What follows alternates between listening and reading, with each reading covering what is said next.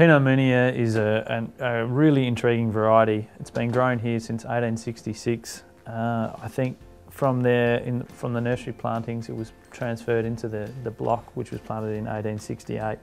In 1967, Viv Thompson started growing this and making it as a single vineyard wine.